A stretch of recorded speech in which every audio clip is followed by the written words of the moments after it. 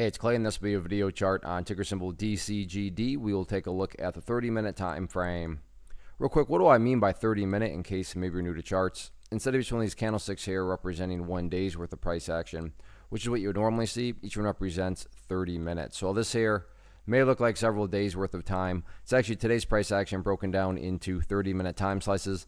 I like to this time frame that does a good job of telling the quote-unquote story of the price and then makes mapping out where levels of support and resistance a bit easier to see. Did this analysis on Friday, so that is where the red and green line annotations are coming from. And as I talked about on Friday, the price was sitting right up around this key area of resistance at 80 cents. And unfortunately today, after a temporary break above it, that first 30 minutes, the bulls could not maintain themselves and back down the price went.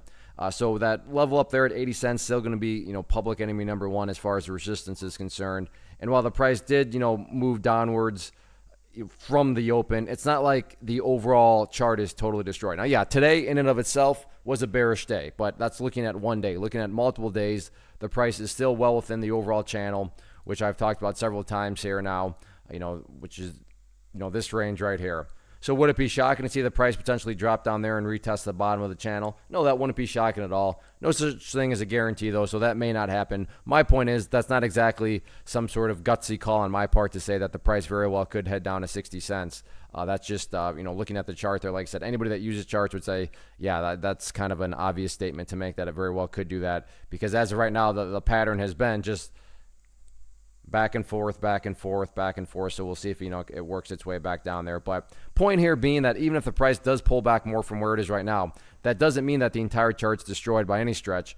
Because as I've shown time and time again in past videos, when you look at the chart from a bigger picture viewpoint, yeah, right now the chart's a little sloppy up around this area. But here's the last time it got sloppy down around here.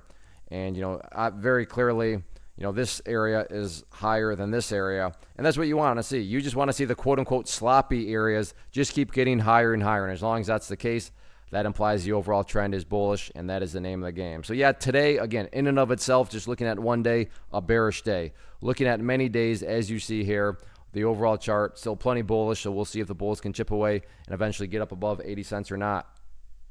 First off, thanks so much for watching the entire video. Real quick, before you go, I want to invite you to a live webinar, web class, training, workshop, online event, whatever you want to call it, but it will be me live revealing to you what I've discovered that has allowed me to transform myself from being an employee to being my own boss, including how I had only 1 losing day out of 73 days in total. I'm going to cover 3 keys that have helped me unlock profitable consistency within the markets. The first key is super weird, but in a productive type of way. The second key is super awesome because it quite literally is wired into our DNA as humans, making it very easy to use. But in a cruel way, this becomes a pitfall for many traders. I'll explain it all though, including how to avoid the pitfall that it creates for some. And yeah, the third key, when you hear it, sounds way too good to be true, but it's not, and I'll show you how it all works. Then at the end, I open it up for a question and answer session that is, again, totally live. Even if you can't make the live session,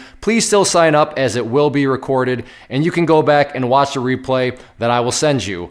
Click the image on the screen or click the link down in the description box so you can get the date and time and claim your spot, which I should note is limited due to the fact that this truly is a live event. If you have any questions, let me know. If not, I'll be seeing you soon.